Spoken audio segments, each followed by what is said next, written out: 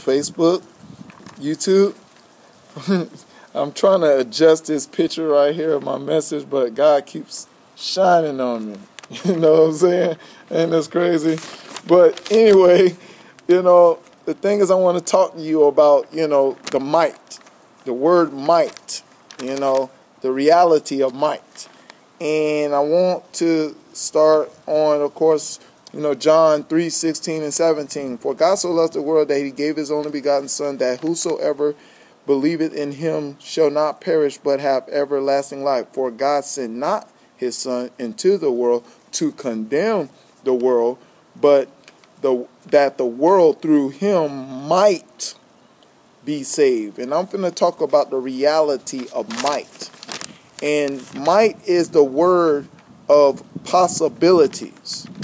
Maybe I'll become a better person, or maybe not. Maybe I should stay the way that I am, or maybe I shouldn't. That's the things that, we people wrestle with, each and every day when the opportunity is being presented to us, And the thing is, but in these opportunities, it is going to determine, it's going to determine either you're going to have life or death, good or bad, that we have to consider, concerning our life, if we value our life. Now, the thing is, what you need to, get a reality, I'm finna give you a reality check on what will determine your might. What's going to feed your might is the influence, between your friends, your family, social media, of course, TV, radio, television, internet, all that kind of stuff. These are the two influences going to mainly determine your might. But I want to give you a crash course on spiritual darkness, and spiritual darkness, is, all about, the spiritual darkness is all about, of course, I tell people Adam and Eve ate from the fruit of the tree and sin spread it like a disease all through humanity. That's what's our condition. And now the world system is, or more likely social media, is all about presenting you in reality on those, social media of desiring money, sex, and drugs and material things, and that stuff, desiring that, leads to the 3 C's: confusion, conflict, and chaos. And they are, they're trying to keep you, their objective of spiritual darkness, trying to keep you comfortable in that state, is trying to keep you comfortable in the state. Now, this is where, Jesus come in. Now, the scripture says, whosoever believeth in him. See, and the thing is, our belief is going to determine, what we will go after. And the thing is about, Jesus said, if I be lifted up, I will draw all men unto me. Now, of course, about, the situation concerning the church. I keep reminding you that, the church is not reflecting Jesus Christ the way he's supposed to be reflected according to their religious and tradition and division system, And the thing is that, you're not, really experiencing the true Jesus Christ that you should see. And the thing is, I'm and other people are trying to help you see the true Jesus Christ. And when we lift up the true Jesus Christ, then, and he be lifted up, he wants to draw you unto him. Now, the thing is, it's, God, Jesus Christ just want a shot.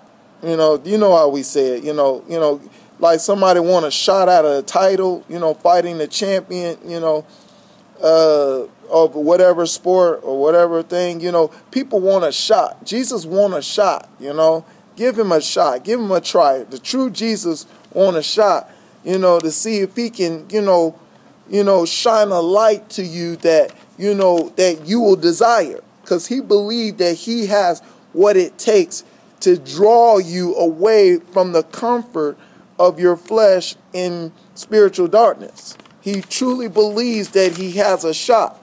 Now understand, John said, in the 19th verse of this, that and this is the condemnation, that the light is come unto the world, and men love darkness rather than the light because of their evil deeds. Jesus know that you don't like. Jesus know that you love darkness. He's not naive of your desire for darkness. He's aware of that. But the ideal is that he's looking for whosoever that wants to give him a shot, give the light a shot, to develop start believing in the light and to develop a desire towards him concerning wanting the truth, because Jesus is the way, the truth, and the life. And he desires, and all Jesus is want a shot, of trying to get your heart from darkness. It's not so much he's not trying to condemn, your condition that, oh, you're bad, you're bad, you're bad, you're bad. No, it's not about that.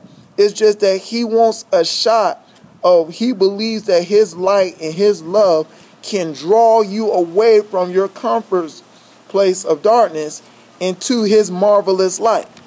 And the thing is, that you might be saved. See, it says might. See, maybe he might get you, or maybe he might not get you. But that's the ideal of might. He's kind of look at Jesus as this fisherman. That, you're this fish that he's having this fishing for. He believes his bait will be more enticing enough, even though you're eating all kind of, shrimp or whatever you eat underwater as a fish. Even though you're after all kind of stuff, he believes his bait of his everlasting love of his son, his begotten son, Jesus Christ, showed you a love concerning the cross that will draw you, that will might draw you closer to him, and he just, wanting the shot of the title of winning your heart towards him. And he's sending ministers towards you, examples of Jesus Christ near you, to get a shot of your heart. But it's all about, God. God, sent his son to lure you to where he's at in heaven. And that's what the, whole idea of might, and he's doing, he's going to send those to, shine forth an example, of his love, that you might draw closer to him, or maybe not. But he's going to, send those people, keep sending those people that maybe possibility that they will want me, want God's love. I'm talking to God's love, not me, but I'm an example, like John, I'm a witness of the light, and I'm going to shine bright the light of Jesus Christ to you, that you might, not that you will, but you might, be saved, and that's what the fight is all about, concerning the light and darkness. And and I know that you love darkness. I'm aware you love darkness, and I know why, because I love darkness too. But the light of Christ can come inside your heart and just draw you closer to him, and that his love can shine forth about you, that you will experience a greater love that you never experienced before, way greater than what's in darkness. Okay, I hope you enjoyed this message, and I hope the light kind of shine bright to your heart, that you will understand that God loves you, and he really does, that his love will be so great that you will lose the desires of the darkness and draw closer to him, and that's what he desired. Okay? To God be the glory, him forever and ever. In Jesus' name we pray. Amen. The light, the light, the light, the light that you draw to you. The light.